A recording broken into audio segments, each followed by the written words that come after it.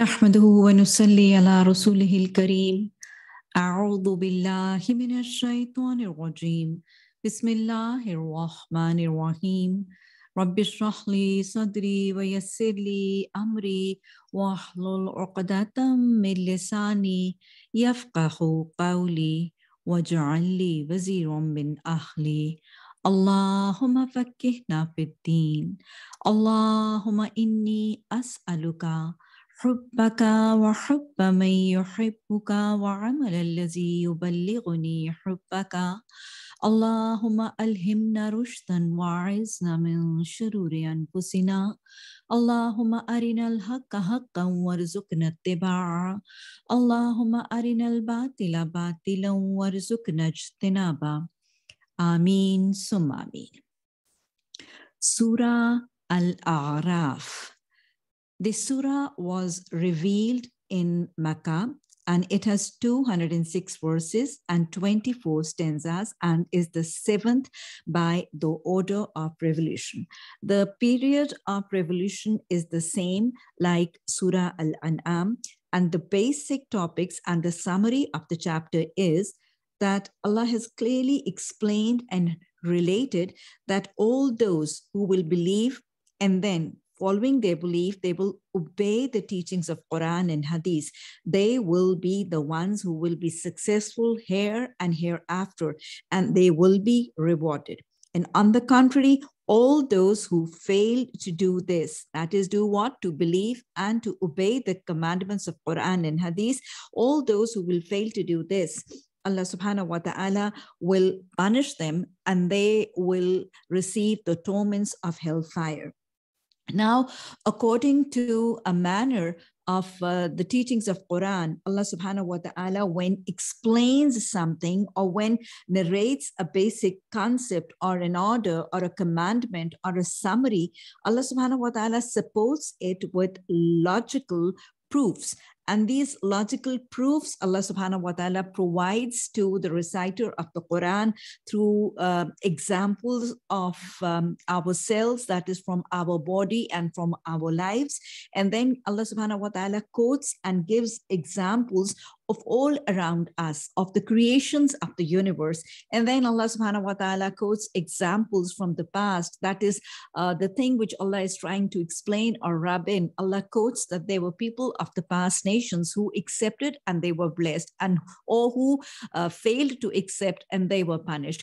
And then Allah subhanahu wa ta'ala, the Alimul Ghaib, Allah, He mentions the punishments in the future.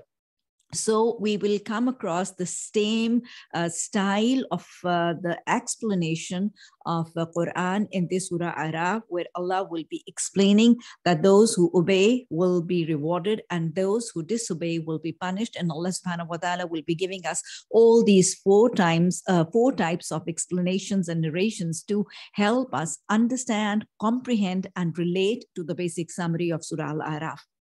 Bismillahir Rahmanir Rahim. Alif Lam Mim Sad. Kitabun unzila ilayka fala yakun fi sadrika harajun minhu litunzira bihi wa dhikra lil mu'minin. اتبعوا ما أنزل إليكم من ربكم ولا تتبعوا من دونه أولياء قليلا ما تذكرون. Alif Lam Mim Sad.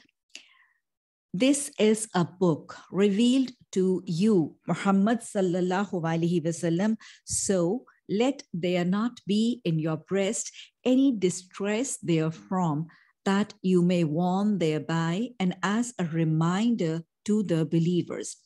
So right in the beginning of the chapter, Allah subhanahu wa ta'ala has given an introduction to his book, his prophet, the purpose of its revelation, and the behavior which he desires with his book, and how comprehensively in one verse, as Allah subhanahu wa ta'ala explains such an extensive subject. Now, the purpose of the revolution of Quran has been explained as what? Zikra lil alameen, a reminder for the whole worlds. And to take as a reminder, Allah subhanahu wa ta'ala is explaining that one needs to connect with it open-mindedly, with an open heart. So Allah has told Prophet sallallahu alaihi wasallam what? فَلَا يَقُمْ فِي صَدْرِكَ حَرَجٌ. And Prophet sallallahu alaihi wasallam has been addressed, and he has been told that while connecting to this book, we need to connect with it with an open mind and with an open heart. Open mind and heart while doing what? While reading or reciting it, understanding or believing in it. We should be open-minded. And then we should be open-minded regarding adopting it in our lives, implementing, teaching, preaching, and protecting of all the commandments and laws of Quran. We need to be open-minded and open heart. We need to have open heart in all relations. In all these matters, one should be open-minded. This is how we will, all students of Quran, we need to relate with the teachings of Quran. As Allah says in Quran, وَمَنْ يَخْدِ اللَّهِ يَشْرَحْ صَدْرَهُ لِلْإِسْلَامِ. Allah subhanahu wa ta'ala help us all, guide us all, that without any tightness or constraints regarding the teachings of Quran, we understand it, we comprehend it, we believe it, we remember it, and we adopt and implement in our lives. And then without any narrow-mindedness or without any constraints, we teach it, we preach it, and we implement, try and work to struggle to implement it in our society and in our state. Verse number 3, follow, O mankind, what has been revealed to you from your Lord, and do not follow other than him any allies. Little do you remember. And how many cities we destroyed, and our punishment came to them at night or while they were sleeping at noon. So from here, verse number 4 to verse number 7, Allah subhanahu wa ta'ala, to explain the main message of the surah, will relate some events from the cities of the past.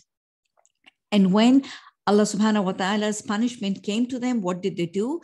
And their declaration when our punishment came to them was only that they said, indeed, we were the wrongdoers. Then we will surely question those to whom a message was sent, and we will surely question the messengers. Then we will surely relate their deeds to them with knowledge, and we were not at all absent.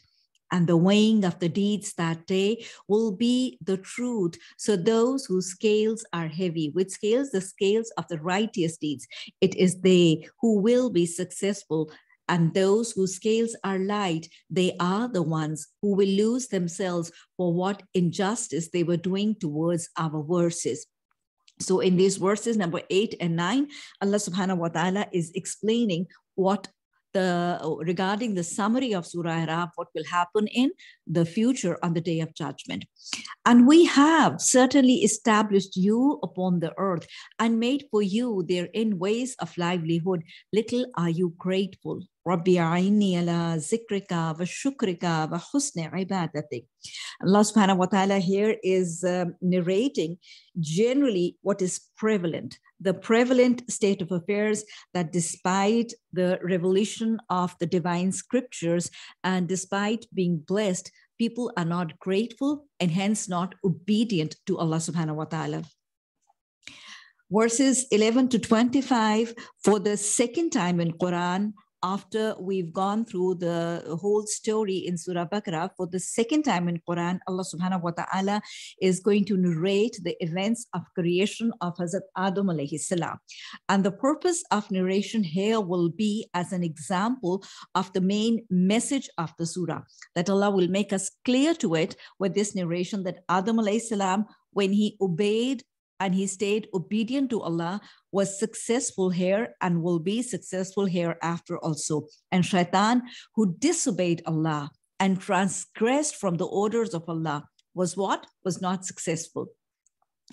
And we have certainly created you, O mankind, and given you human form. Then we said to angels, prostrate to Adam alayhi salam. So they prostrated, except for Iblis. He was not of those who prostrated. So after creation, Allah subhanahu wa ta'ala, of creation of Adam alayhi salam, Allah subhanahu wa ta'ala ordered all the angels to prostrate. And this was to prove that Adam alayhi salam was a superior being of the universe. And all of them prostrated except Iblis, as we learned in Surah Baqarah also. He was what? Lam akum minas sajidin. He was not among those who prostrated. And we've gone through the reason in Surah Baqarah. The reason was Aba wastakbara wa kana minal kafirin. He did not prostrate out of sheer and simple disobedience to the orders of Allah and out of stubborn arrogance to the orders of Allah. So when he did not prostrate and he did not obey Allah, what happened? Did he get away with it? Was his act ignored? What happened was, Allah narrates in verse number 12, Allah said, what prevented you from prostrating when I commanded you? Shaitan said, I'm better than him. You created me from fire and created him from clay. He was asked, Ma mana'aka. Remember, he was asked. He did not, his behavior of refusing to obey Allah and failure to prostrate, it did not go unnoticed. He was asked, he was questioned. The message is the importance of prostration, the importance of salah, and the importance of obedience to Allah. Those who will disobey they will be accounted, they will be questioned. Allahumma hasibna hisaban yasira. Those who will omit salah and those who will fail to prostrate will be questioned on the day of judgment. This confirms the words of Prophet sallallahu alaihi wasallam, as have been reported in a tradition that Prophet sallallahu alaihi wasallam said that the first question on the day of judgment regarding the rights of Allah will be about salah. And whose salah will be according to the sunnah of Prophet sallallahu alaihi wasallam, then all his later account will be easy, inshallah. Allahumma ja'alna minhum, Rabbi ja'alni maqima salati wa min zurriyati. All his accounts will be easy. Allah subhanahu wa ta'ala will say that if there is any shortfall in his obligatory salah, then look into his supererogatory salah and complete the deficits. Rabbi ja'alni maqima salati wa min zurriyati. And you know what happened when interrogation was done? How did Shaitan respond? Shaitan, in full obstinacy and pride and arrogance, he came out with the answer, Ana khairum min. And he also gave the reason for being better than Hazrat Adam alayhi salam. He said, Khalaqtani min narin wa khalaqtahu min twin. He himself gave the reason of his disobedience in arrogance. Shaitan thought that he was one up. He looked down upon Adam alayhi salam. And he was superior to Adam alayhi salam. He thought because his origin was better than the origin of Hazrat Adam alayhi salam. He thought that fire had power and the flames would rise high. But clay, in his according to his assumption, it did not have any power. And when left, it fell to the ground. But you know, actually, this was wrong. This was wrong because if you come to think of it, fire is destructive and it burns to ashes and it destroys. And as compared to that, clay is totally constructive and productive and positive. So his arrogance was what? It was pointless and it was baseless. Remember, all those who are arrogant are doing so on pointless, baseless things which they imagine for themselves, but have no truth whatsoever. So the lesson we learned is arrogance is a triggering factor for disobedience. Shaitan did what? Aba wastakbara. Arrogance is a triggering factor for disobedience, and arrogance is a manner of Shaitan and is highly disliked by Allah Almighty. Because as we learn from a tradition, Allah subhanahu wa ta'ala has been announced as what? He says that greatness and pride is my cloak, and whoever snatches or tries to share it with me, I shall take revenge from him. So we also know and we realize that the first words of the proclamation of Salah is what? Allahu Akbar, Allahu Akbar. And that is why Prophet ﷺ has informed all of us that whoever has arrogance, even equal to the seed of a mustard in his heart, shall not enter Jannah. And this is exactly what happened to Shaitan. And what was the arrogance of Shaitan is that when the companions asked Prophet ﷺ that we all desired that the dress we wear should be nice and the lash which we hold in our hands, it should be nice. That is this arrogance, the desiring for all these good things? Is this arrogance? Prophet ﷺ said that Allah subhanahu wa ta'ala, he likes beauty, he appreciates it. This is not arrogance, but arrogance is what he announced, Bathar al-Haq wa ghamtan nas. Bathar al-Haq means what? To refuse the true orders and commandments of Allah. And we know that all the commandments of Allah are based on truth. And second is ghamtan nas, to look down upon the creations and the beings around us. So this is exactly how Shaitan was arrogant, that he disobeyed the order of prostration by Allah, and he did what? He looked down upon Shaitan. So because of these two, where did he stay? Where did he stay? He was turned out of Jannah. So lesson to learn is that to enter to Jannah, we need to be obedient to Allah, we need to offer a salah and mindful of salah, and we need to stay humble. And from here, we all need to relate and understand that salah is the key to paradise. Leaving one sajda, leaving one prostration, and that even to Adam alayhi salam, exiled Shaitan from the Jannah. What will be the result of all those who do not offer and who are not mindful of their salah? Rabbi ja'alni maqima salati wa min zurriyati. Allah subhanahu wa ta'ala, help all of us established salah. Help us and guide us, and help and guide our descendants to establish salah. Help our male members to establish congregational salah. May there be none in our children who fail to establish salah. And what happened when Shaitan was proud and when Shaitan was arrogant and disobedient? He was thrown out of Jannah. And he was thrown out of Jannah like what? Innaka minas saghirin. It confirms what Prophet ﷺ has informed all of us, that all the arrogant people, they will be raised as tiny ants on the day of judgment, and they will be gathered, and then they will be forced towards Wallace. Companions asked what Wallace was, and he said that it is a pit of hellfire. It is what? It is a low-lying valley in the hell where all the perspiration and the blood and the fluid from the wounds of the inmates of the hell will trickle. And then these arrogant people, they will be served with this, that is tinatul khibal. So we need to remember what? The importance of obedience, the importance of salah, and the importance of staying humble bondsmen of Allah.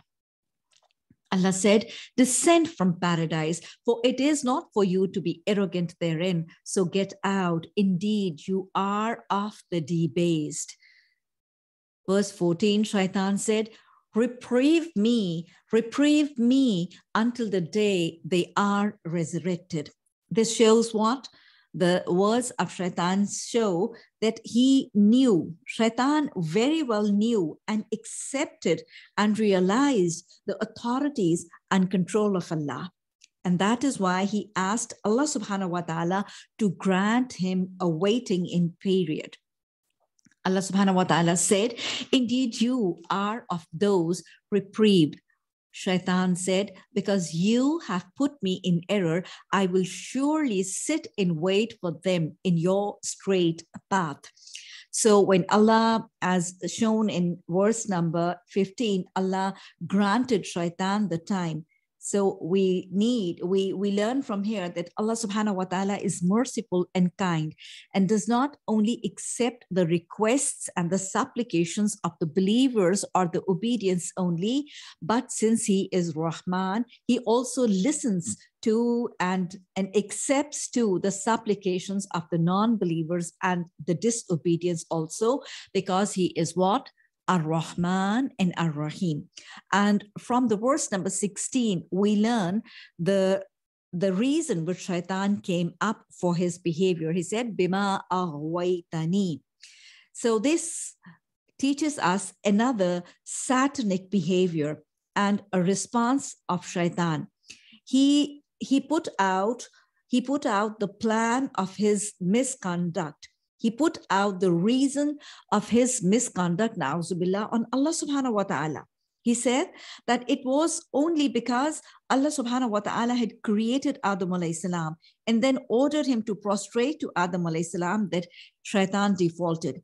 And if Allah had not done all this, he would not have disobeyed or defaulted the orders of Allah subhanahu wa ta'ala.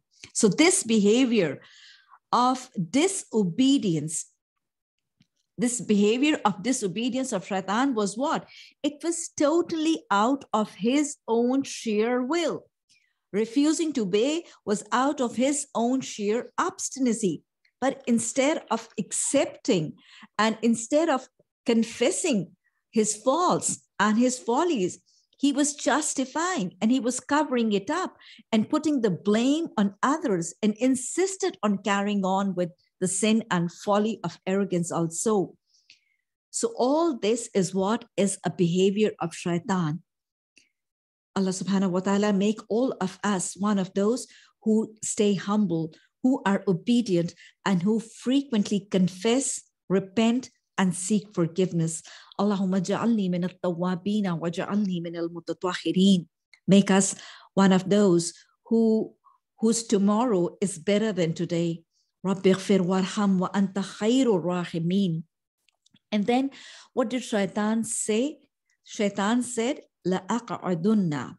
The sentence, when we analyze it grammatically, shows determination. And it highlights what? It highlights how adamant and how focused and how determined Shaitan was to misguide all the children of Adam alayhi salam from the straight path, the Sirat-e-Mustaqim of Allah subhanahu wa ta'ala. What we need to realize and ask ourselves is that are we so determined and focused to save ourselves and our children from the attacks of Shaitan? And do we fight Shaitan with such a willpower and such a determination? And then in the next verse, Allah subhanahu wa ta'ala is explaining that how Shaitan said that where and how will he attack the children of Hazrat Adam alayhi salam and make them go astray from Sirat-e-Mustaqim. Verse number 17, in the dialogue, Shaitan said, then I will come to them from before them and from behind them and on their right and on their left, and you will not find most of them grateful to you. So the verse explains how Shaitan told that he will attack the children of Adam alayhi salam to misguide them and to make them lose the Sirat-e-Mustaqim. Shaitan said that he will attack them from the front, from before them. So how does Shaitan attack from the front? We know that anything that is in the front is visible, and being visible is thus known and is very well recognized. So it means that Shaitan will make some people commit sins knowingly, realizing that what they are doing is wrong and prohibited, but still knowingly they will indulge in disobedience, in transgression, and knowingly, very, very well knowingly will they commit sinful activities. So this will be attack of Shaitan from the front. Now Shaitan next said that he will attack the bondsmen of Allah from behind. It means what? It means that something which is behind us is invisible and it is not known and it cannot be related and recognized. It means that Shaitan will make people commit disobedience, not willfully, commit sins without realizing. And thus Shaitan will do what? Will trap the people in a sugar-coated way that not willfully knowing and realizing, without realizing they will be committing deeds which will be sinful for them. And then Shaitan said that I will attack them from the right. So on the right is what? On the right is the Kiraman Katibin recording our righteous deeds. So it means that Shaitan will trick some people by magnifying the good deeds and the virtuous deeds. For example, like Shaitan suggesting people, like telling people that you have been so obedient and God-fearing. You've turned so obedient and you've turned so God-fearing that you've started offering 3 salahs in a day. Look around. You'll find your friends and your cousins, they don't even offer 1 salah in a day. Then Shaitan might come up suggesting that you've started reading and understanding Quran now. There are people around you who don't even recite Quran. You have even started covering your head, and you find people around you, your friends and cousins around you, who go about with their hair loose, not even with headdresses also. So what Shaitan does is pumps up and boosts a person regarding his good and righteous deeds to stop and to suggest that whatever you are doing is sufficient and you need not go on doing and indulging in more righteous deeds. So to stop all good deeds for future, suggesting that what you are doing is enough. Now Shaitan said that I will also attack from the left. This means what? Since the sinful acts, they are recorded on the left hands by the Kiraman Katibin. It means what? That a Shaitan will start minimizing a person's disobedience or the transgressions or the sins in his own sight. Like Shaitan coming up and suggesting, what if you see movies and dramas or listen to the music? Everyone around you does so. What are all of them going to do on the day of judgment? After hurting someone or making or mocking someone in a loose talk, Shaitan comes up and tells you, you weren't serious, you know that.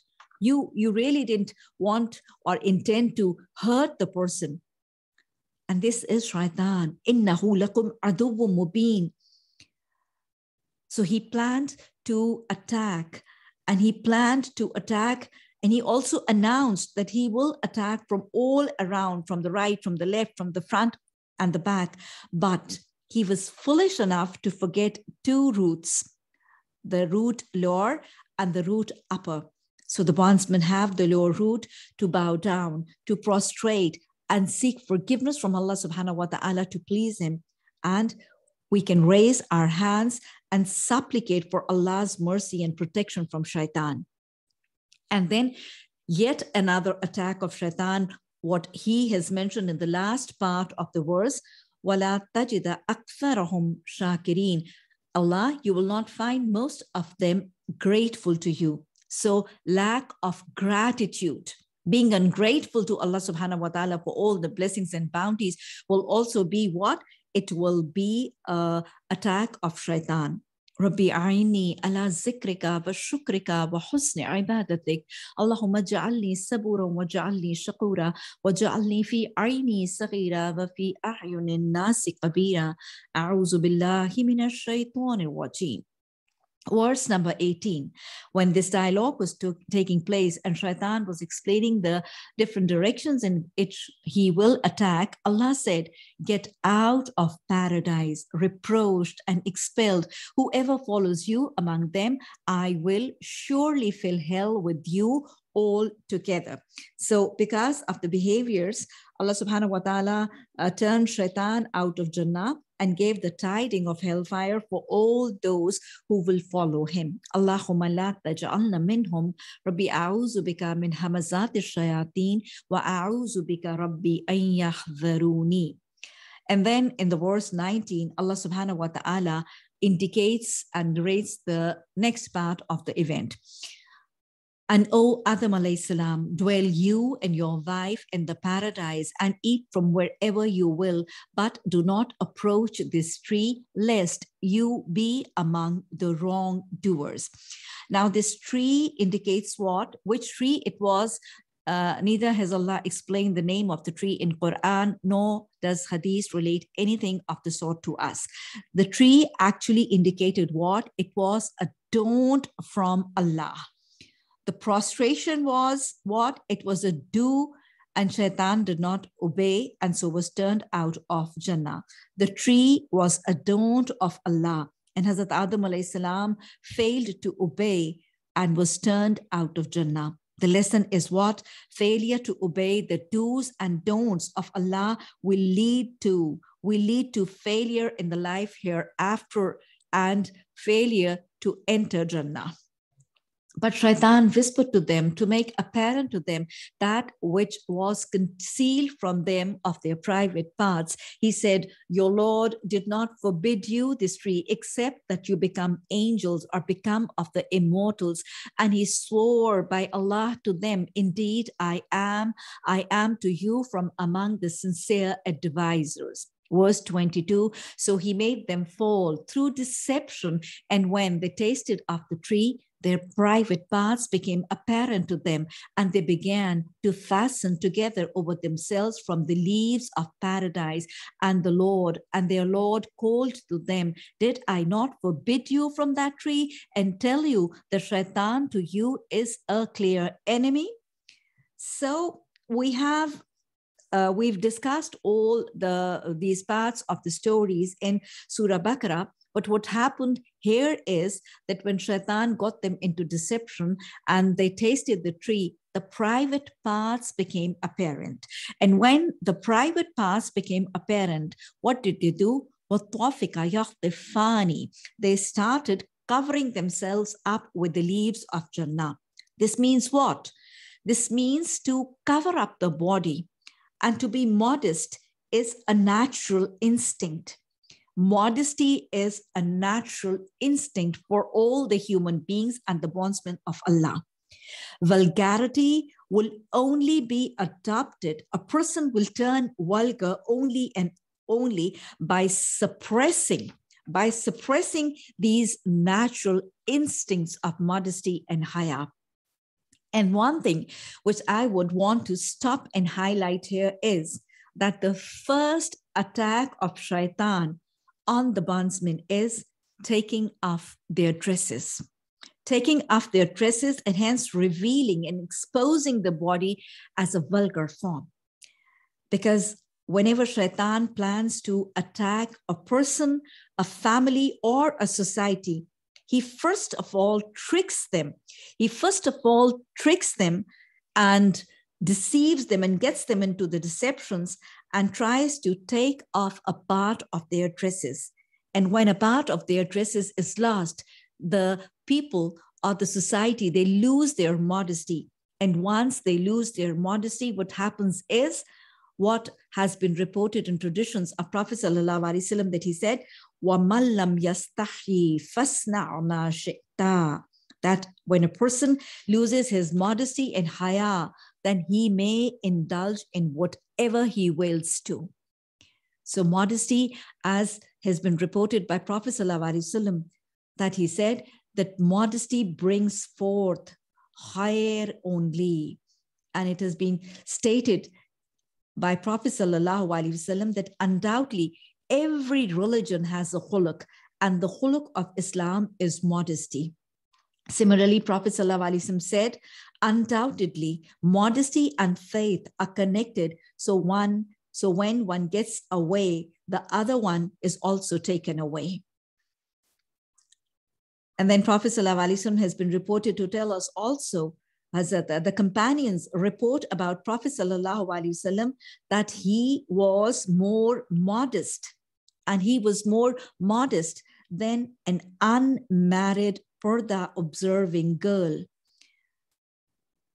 And it was not only him, even his companions were modest, and they were mindful of their haya. As we learn from an event in the life of Prophet ﷺ, Hazrat Khalad radiyallahu ta'ala anha, her son, and by some traditions, we also learn that her brother, they were martyred in a battle, and she reached the coat of Prophet ﷺ, and she was wearing a veil. to get information about her son and her brother. And the companions were surprised, and they said that you are observing your parda and you are in a state of veil even at this difficult time and in this state of crisis. She replied as a message for all of us. She said that I have definitely lost my son and my brother, but I have not lost my modesty. So losing modesty is like opening the doors to all forms of major sins. Prophet ﷺ has been reported to inform all of us that modesty only brings goodness. And modesty only brings goodness. Allah subhanahu wa ta'ala help us, guide us all to remain modest, to remain humble and obedient, and protect our haya and modesty. So now if I relate to it, tracing back how events in the societies change slowly and steadily. If I trace back what happened like a few decades earlier, we will all notice that we know that our mothers and our grandmothers, they used to very conveniently and very easily, they used to cover their heads by their headdresses. But slowly and steadily, I remember in my childhood, in my school time, Shaitan somehow tricked and managed to get the headdresses off. And then Shaitan focused and tried to narrow down the headdresses to a string hanging on the shoulders, totally exposing the chest, despite the orders, clear-cut orders of Quran, much opposing Allah's orders, as Allah says, وَلْيَضْرِبْنَ بِخُمُرِهِنَّ عَلَى جُيُوبِهِنَّ, that, oh, Muslim women, what you need to do is that your headdresses, you need to put them to cover them up, to cover your chest and to cover up your breasts, because these are itself your adornments. And then after achieving all this, Shaitan started working up at the sleeves. The sleeves used to be full sleeves. Very convenient. I do remember in my school time, all the girls used to wear, and they were all used to wearing full sleeves, but slowly and steadily they came up to 3/4 sleeves, and then to half sleeves, and then to cape sleeves, finally ending up with sleevelesses. Now Shaitan finally revealing the hair and the heads and the chest and the arms, then started attending to the legs, slit pants, capris, tights, all planning to make the Muslim women reveal their legs like the European women. And remember, he will achieve his targets until and unless we work to stop. We work to put a stop to all this vulgar tactics of Shaitan. A'udhu billahi minash shaitanir rajim. Allah subhanahu wa ta'ala help us maintain our modesty, protect the iman and modesty of ourselves and our daughters and granddaughters also. Verse number 23.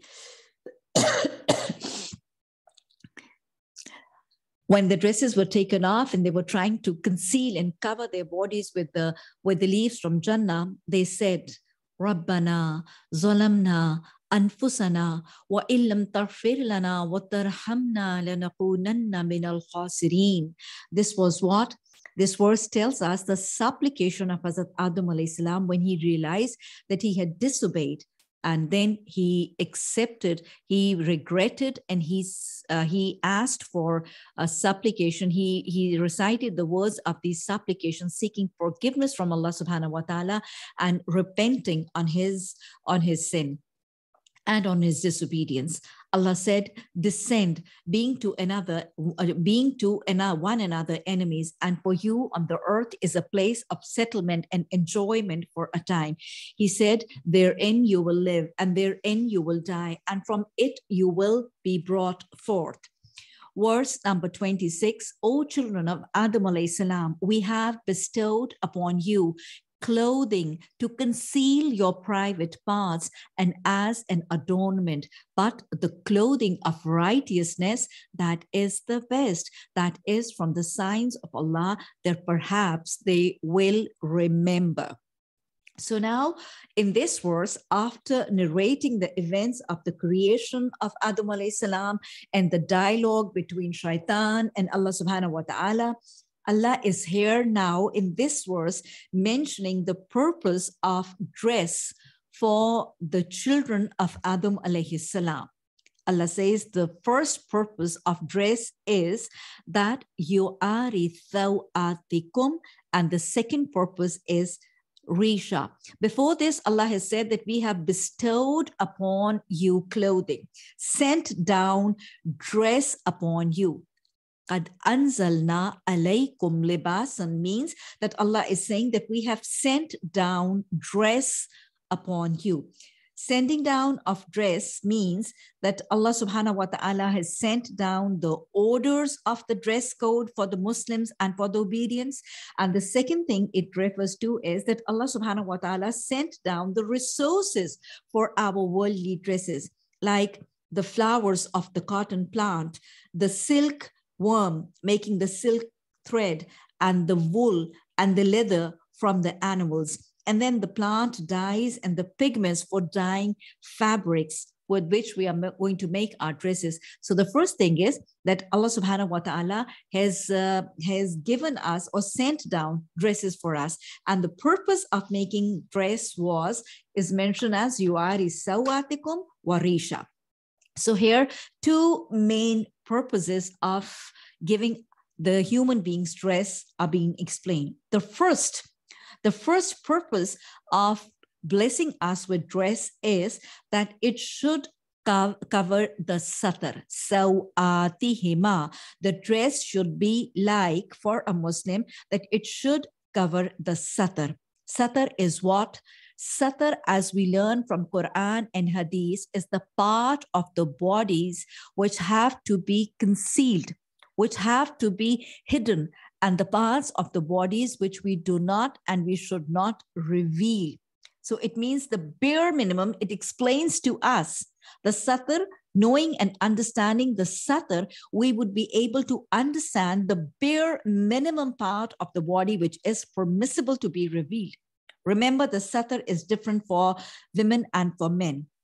For men, the satar is from the navel to the knees. And it means that this is the minimum part of the body the Muslim men need to conceal, and they will not be revealing these minimum parts of the body. This by no means does it refer that they should go about in just such brief outfits, but means what? That while any physical labor or any other day-to-day work commitments, or any other situations, this is what has to be covered in any case, and the rest might be revealed if needed in certain situations.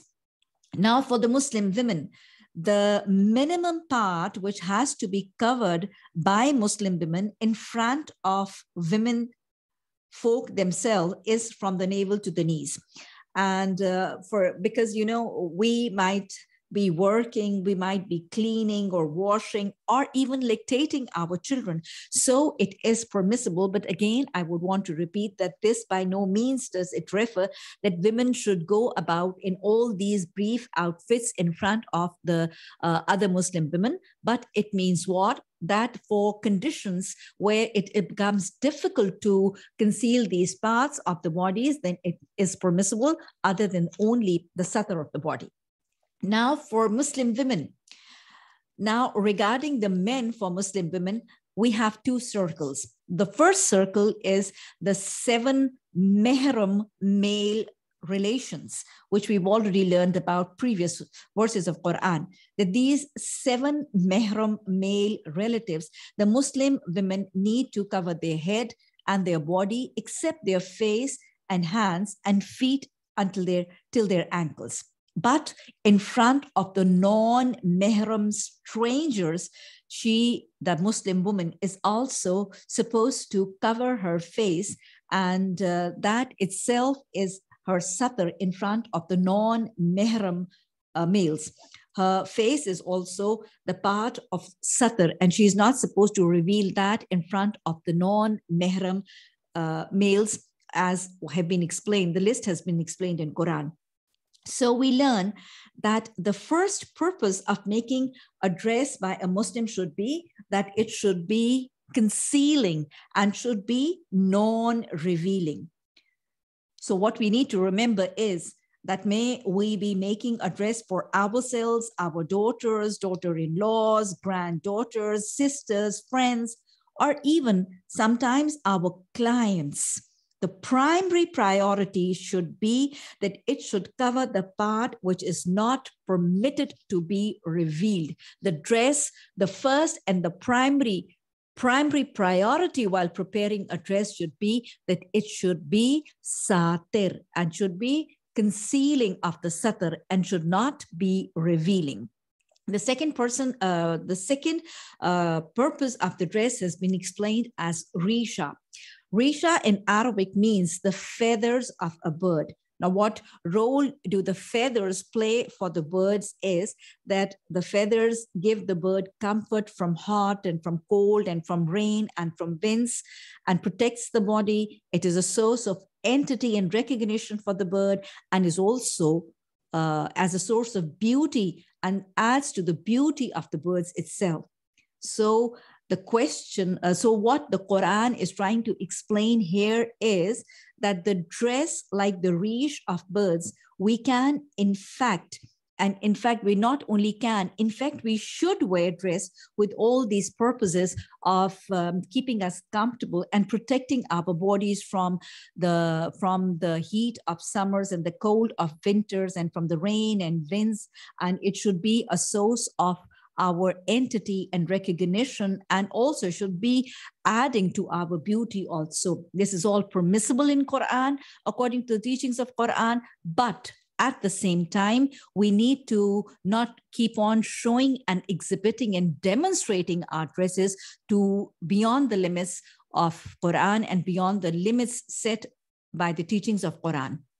And then here, Allah subhanahu wa ta'ala in the last part of the verse is adding, وَلِبَاسُ التَّقْوَى ذَلِكَ خَيْرٌ. Allah says, and Allah comments that otherwise the best dress for the Muslims is a dress of piety, a dress of righteousness. What is the dress of piety? It means a dress which is worn with, or which is used with the fear of Allah, with the fear of anger, with the fear of wrath and the punishments of Allah, with the fear to disobey and to displease Allah, with the fear of the dresses of hellfire, the dresses regarding which the Quran says that they have already been tailored for the inmates of hell. So all the dress code which is adopted, keeping this fear in the frame of mind, the dress will be the dress of taqwa, the clothing of righteous people. Now here, I would want to relate and explain certain prerequisites we need to learn for the dress to be the dress of piety or the dress of the righteous and the God-fearing Muslims. So I will be pointing out the prerequisites and the characteristics of the dress, and then I will be proving them logically, giving references from Quran and Hadith. So the first thing is that the dress of piety should be what? Yu'ari sawatikum, as we've just gone through in this verse 26. So it should cover, the first prerequisite of the dress of piety is that it should cover the body properly. It should conceal the satar and it should be non-revealing. The second thing is that it should not be too tight. It should not be too tight and fitted to the extent that it will be, despite being covered, the parts of the body and the figure and the curvatures of the figure will be revealed despite being dressed. And the third thing is that it should not be transparent. It should not be transparent to reveal the body underlying. Prophet Sallallahu Alaihi Wasallam has been reported in a tradition that he said that women who are clothed yet naked, women who are clothed yet they are naked, walking with an enticing gait, attracting people towards them. They will not enter paradise, nor even will they smell its fragrance, although its fragrance may be detected from such distance. So being clothed and naked means what? That they should not be overfitted and tight to reveal the figure of the body, and they may not be light clothing that will not be covering what is beneath the cloth itself of the body. So this is meaning that they should be not clothed and yet naked. Prophet ﷺ, he had two pieces of cloth, and they were both just light and they were transparent. He gave it to one of his companions and asked him to make a shirt out of one of them and give the other to his wife, but ask her and guide her to use another cloth underneath. So it means what? That we can wear transparent or light fabrics, but with a lining underneath to make it non-transparent and non-revealing.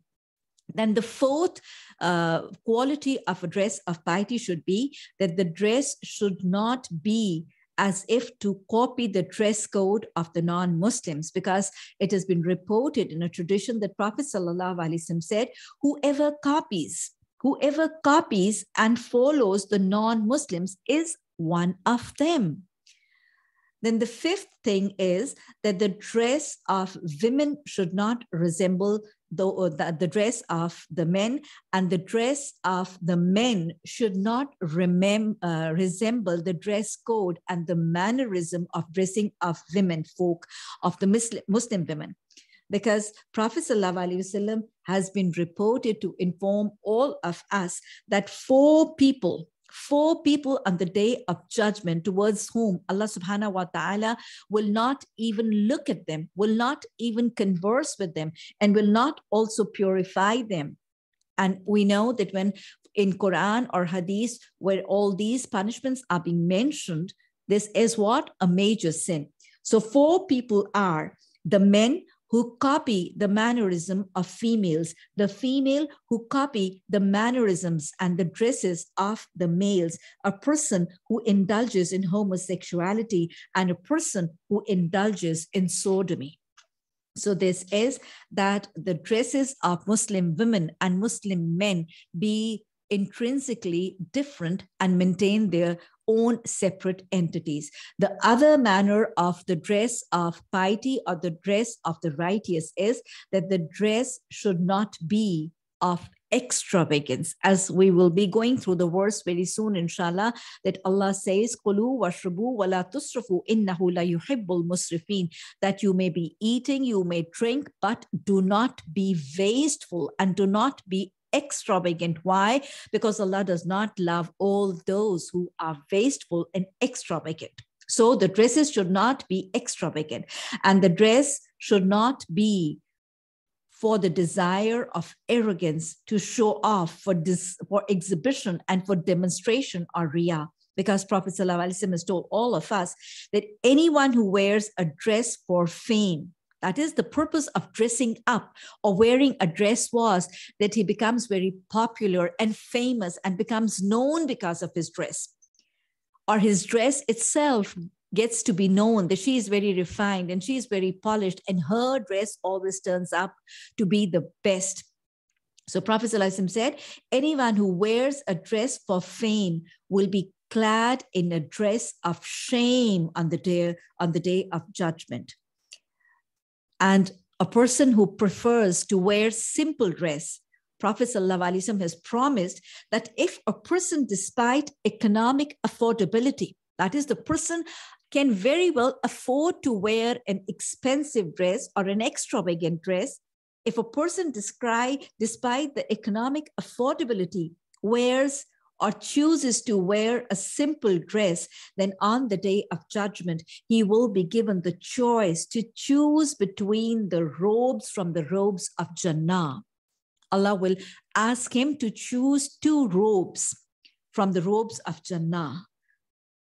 Allahumma ja'alna minhum. O children of Adam alayhi salam, let not shaitan tempt you as he removed your parents from paradise, stripping them of their clothing to show them their private parts. Indeed, he sees you, he and his tribe, from where you do not see them. Indeed, we have made the devils allies to those who do not believe. Verse 28, and when they commit an immorality, they say, we found our fathers doing it, and Allah has ordered us to do it. Say, indeed, Allah does not order immorality. Do you say about Allah that which you do not know? Say, my Lord has ordered justice, and that you maintain yourselves in worship of him at every place or time of prostration, and invoke him, sincere to him in religion. Just as he originated you, you will return to life. So in these verses, especially the verse 28, Allah subhanahu wa ta'ala is mentioning a behavior of the people of Makkah. They used to perform their tawaf, the tawaf of haram, without their clothes, all naked. And you know what? After doing such an immoral behavior and adopting such a manner, they used to justify themselves by saying that this was the norm. This was a norm in the Arab society, and even their ancestors used to do the same.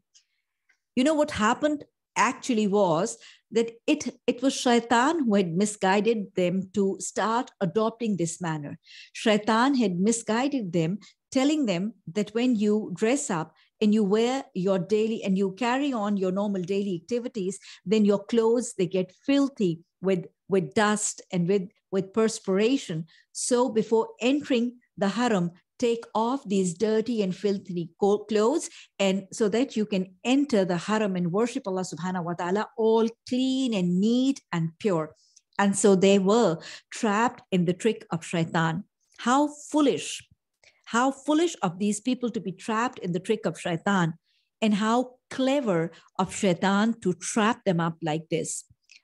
You know, in fact, shaitan could have also suggested that, look, your clothes are not clean, they are filthy, they are impure, and they are dirty. So when you enter into the haram, change these clothes with clean and neat clothes and purify your clothes and your bodies as well. But shaitan has never suggested something which leads to purity, which leads to obedience, and which leads to following the commandments of Allah. But shaitan tricks and very cleverly guides or misguides people towards the disobedience and towards a state of immorality and losing the modesty itself.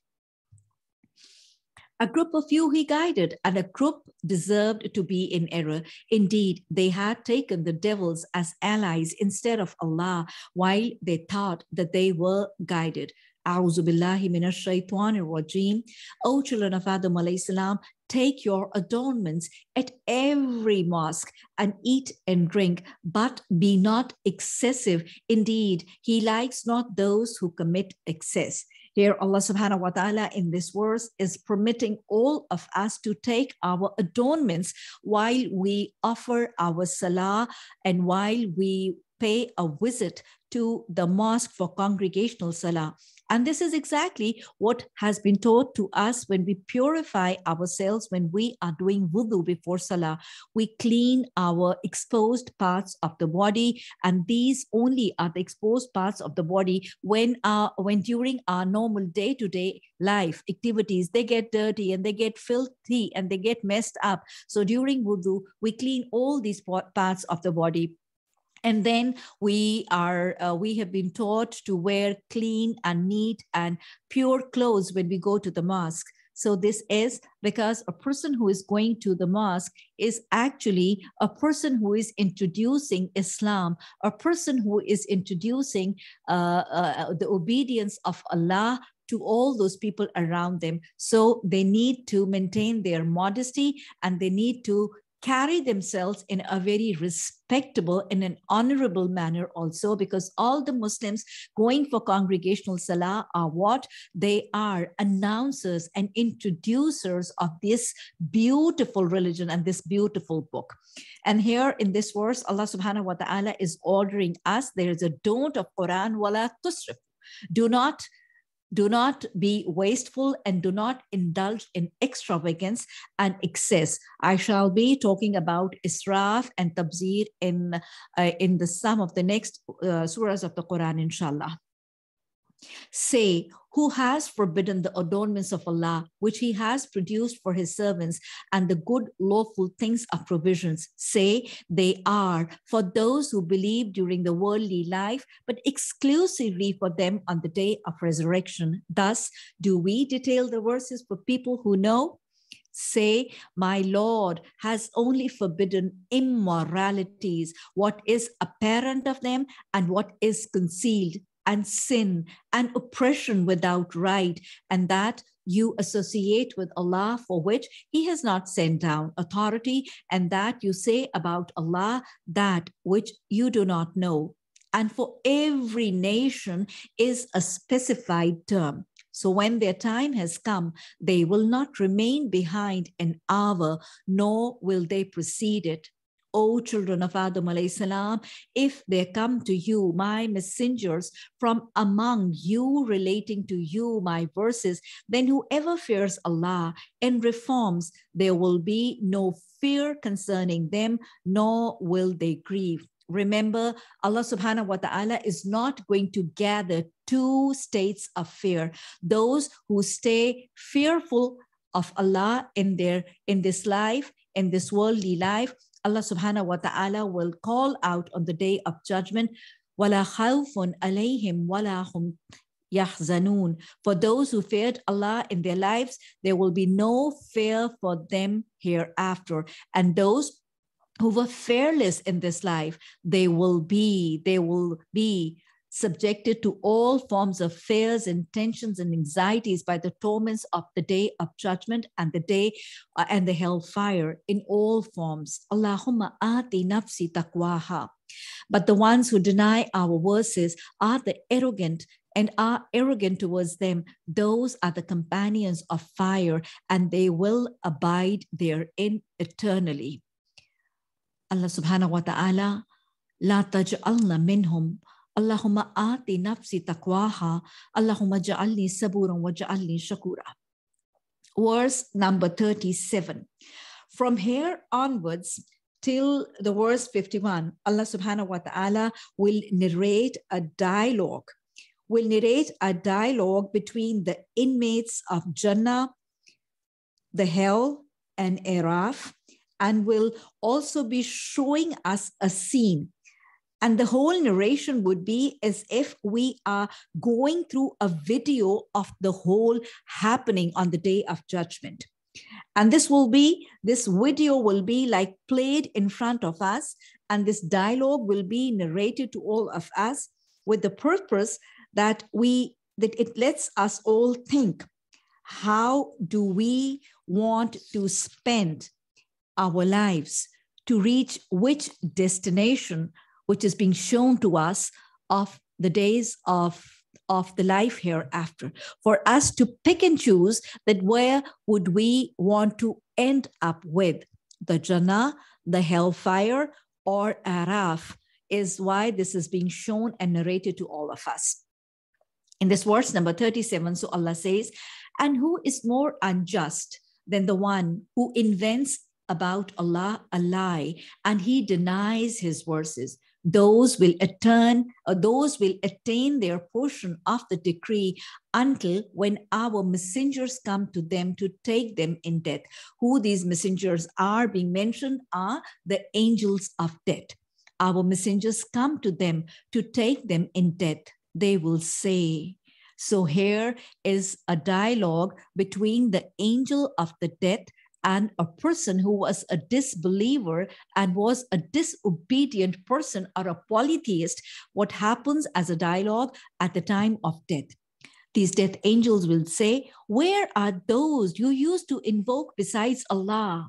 And the person to whom the death is being attended and who is being asked at this place they will say, they have departed from us and will bear witness against themselves that they were disbelievers. So once this will happen at the time of the death of the disobedience and the polytheists, then what will happen next? Allah will say, enter among nations which had passed on before you of jinn and mankind into the fire. Every time a nation enters, it will curse its sister until when they will have all overtaken one another therein. So there will be all the disobedience, the polytheists, the transgressors, and the arrogant, disobedient, they will be made to enter the fire. And what will happen when they will be made to enter the fire? That they will curse each other's. They will curse each other's. The people who would be coming later on and who will enter the hell later on, they will curse the people who would be there already. Why would there be a mutual cursing between the inmates of hell? Because, the inmates will be congested and they will be all packed up in that tight hell pit. Now, when the next group will be forced to enter, they will curse each other because of less space and because of the congestion. And what the people who will be coming later, what will they do next? The last of them will say about the first of them, oh Lord, these people, they had misled us. So give them a double punishment of fire. And what will Allah say? He will say, for each is a double, but you do not know. The later group will demand double punishment for the predecessors. Why? Assuming that they had been misguided on the wrong path because of them. And so they needed double punishment because of their own wrongdoings and because of the misguided wrongdoings their successors had done. So the answer will be that for everyone is double because it will be only fair.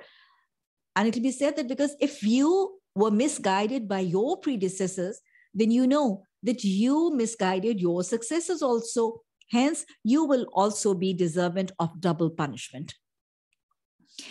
And the first of them will say to the last of them, then you had not any favor over us, so taste the punishment for what you used to earn. Verse number 40, indeed, those who deny our verses and are arrogant towards them, the gates of heaven will not be opened for them, nor will they enter the paradise until a camel enters into the eye of a needle, and thus do we recompense the criminals.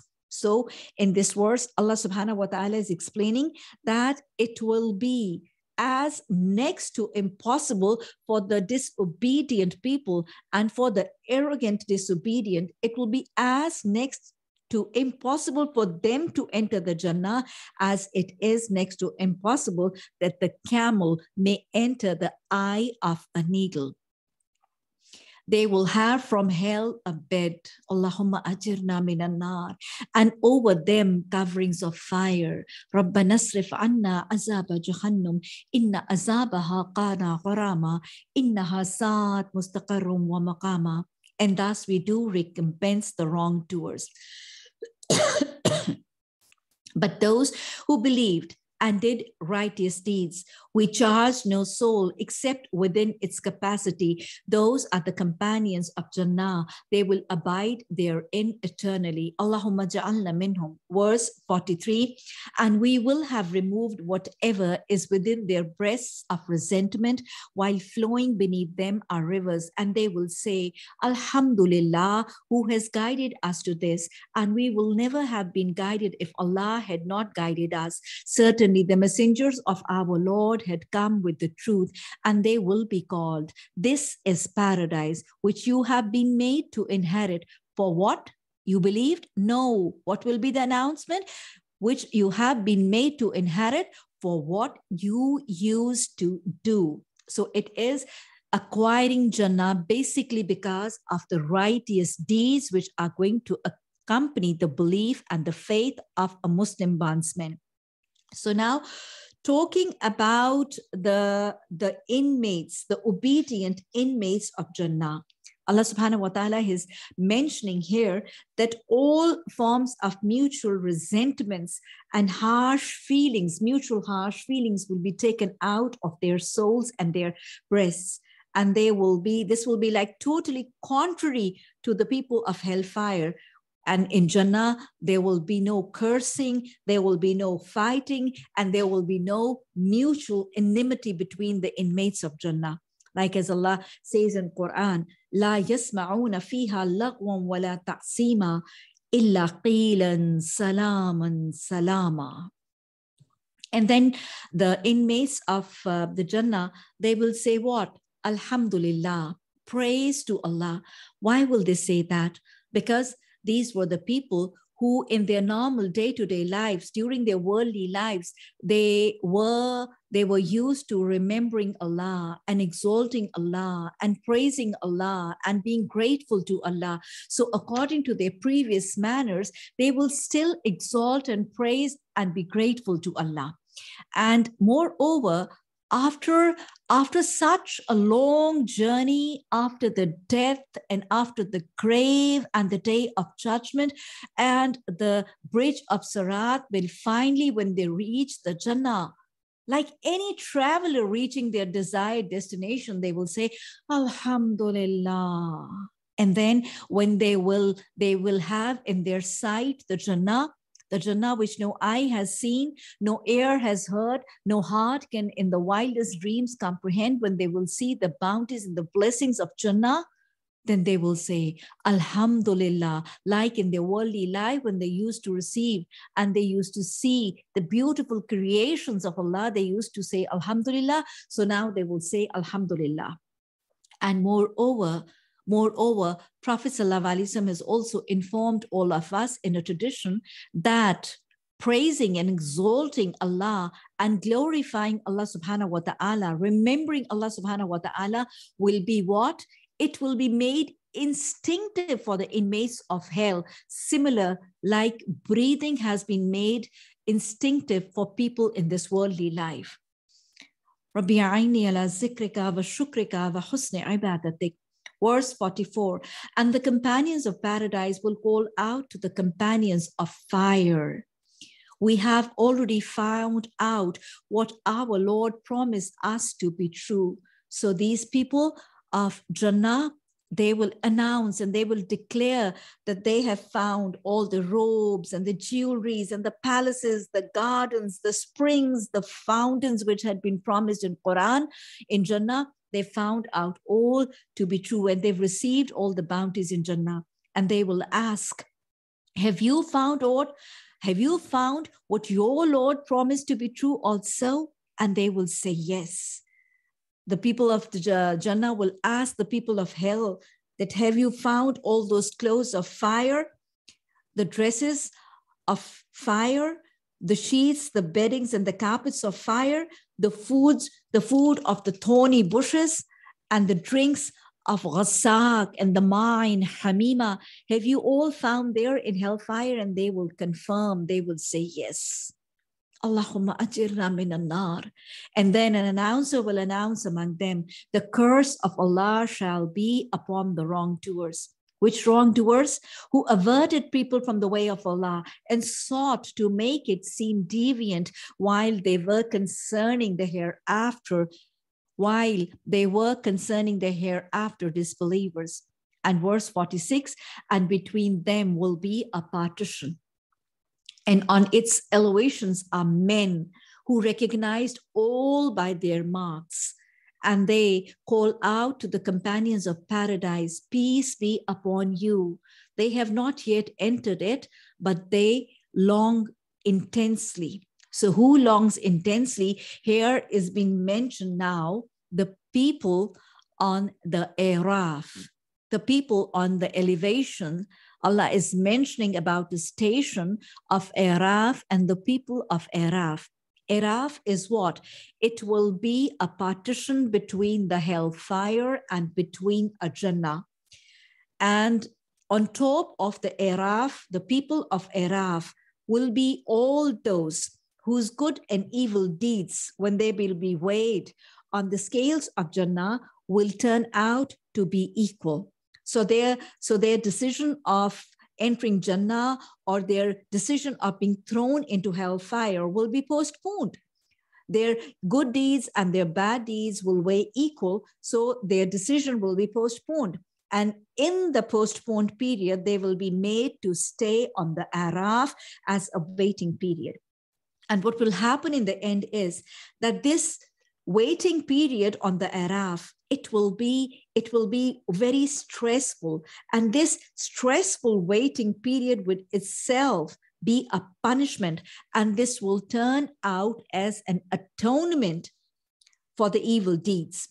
And so finally, as a recompense, they will finally, after this stressful waiting period on the Araaf, they will finally enter Jannah. We learn what? We need to be extremely, extremely sensitive and very, very mindful of never ever delaying or stopping from a righteous deed, however small or insignificant it might be seeming to us. Because this one small pious righteous deed might just trip the scale for the decision of Jannah. And never ever should we dare to commit a sin, however trivial it might seem. It might just trip the scales of sins for the decision of hellfire. Rabbi ibni li 'indaka baytan fil jannah, Allahumma ajirna minan nar. And when their eyes are turned toward the companions of hellfire, whom the people of Araaf, when they will see the inmates of hellfire, they will say, "Our Lord, do not place us with the wrongdoing people." So there is a continuous narration of the dialogue of the people of Jannah with the people of hellfire, the people of Araaf with the people of Jannah, and then with the people of hellfire. And now what? And the companions of the elevations will call to the men within the hell, whom they will recognize by their marks. They will say, "Of no avail to you was your gatherings and the fact that you were arrogant." Allah will say, are these the ones whom you means what? The inhabitants of hell. You swore in your worldly life, you swore that Allah will never offer them mercy. Enter paradise, O people of elevation. No fear will there be concerning you, nor will you grieve. And the companions of fire. Now, this is the last part of the dialogue. The companions of hellfire will call to the companions of paradise. Pour upon us some water, or from whatever Allah has provided you. And what will the inmates of Jannah say and answer back? They will say, indeed, Allah has forbidden them both, that is the food and the water and the drinks of paradise, forbidden them both to the disbelievers. Here in this verse, the inmates of hell will call out to the inmates of Jannah. When?